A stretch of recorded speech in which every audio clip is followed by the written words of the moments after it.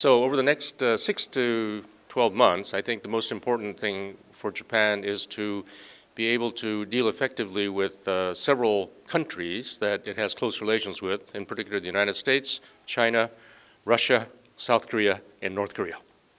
So I think what's really important is for the U.S. and Japan to work closely on both the economic side as well as on the security side to strengthen the relationship. And in particular on the economic side, since the TPP is no longer going to be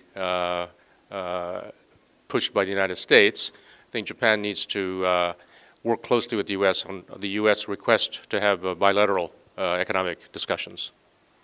Because the Trump administration is thinking seriously about infrastructure investment in the United States, I think there's a lot that Japan can offer in terms of infrastructure, in terms of the technology, and so I think I think that would be an area where the U.S. and Japan can cooperate significantly, and it would be seen as a major contribution by Japan to the United States, including things like high-speed rail.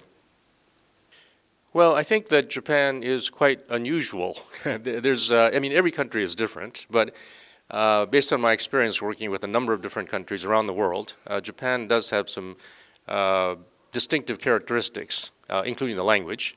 So I think what's really important for those non-Japanese who want to work in Japan or with Japan is to fully understand, not necessarily be able to speak fluent Japanese, although that would be preferable, but basically to understand the mindset and the approach to the world and to society the Japanese have, which is, I think, can be quite different. I mean, it obviously depends on the individual.